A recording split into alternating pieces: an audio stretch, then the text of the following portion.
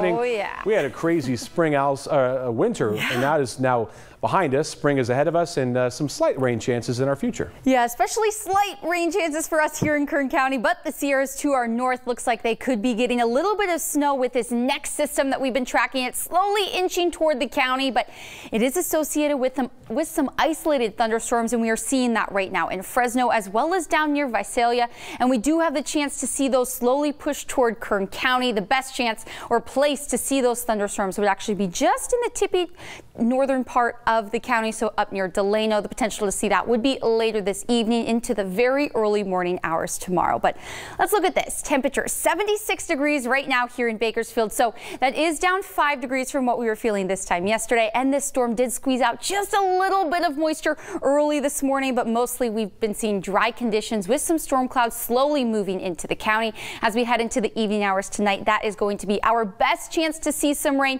beginning at around 9 p.m. continuing until right around 3 in the morning tomorrow. So as you can see, by the time midnight rolls around, we're going to be seeing some pockets of rainfall down near Taft as well as in Fraser Park, a little bit into Bakersfield, but by the time those early morning hours roll around 3 in the morning, that is going to be our best chance to see some spotty showers, and then conditions are going to be clearing out and winds are definitely going to be calming down as we head into your Wednesday. But just how much rain are we going to be seeing?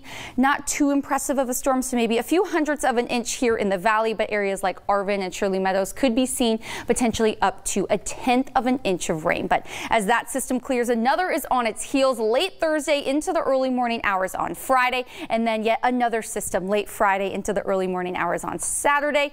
And then as we head into the weekend, keep all of those outdoor plans that you have, because we are going to be drying out. Just a few clouds in the sky and temperatures will be warming up. But needless to say, our best chance to see that rain is going to be throughout the day on Friday. Temperatures dipping down into the upper 60s by Thursday, but then slowly warming up as that final system makes its way through the county. So 78 degrees by Sunday, potentially reaching 80 degrees by Monday. So similar story to what we were seeing this week. The Kern River Valley will have a high of 67 degrees tomorrow. With those showers on Friday, they'll be up to 66. Tehachapi and Fraser Park going to be seeing their coolest day of the week on Thursday in those mid to low 50s.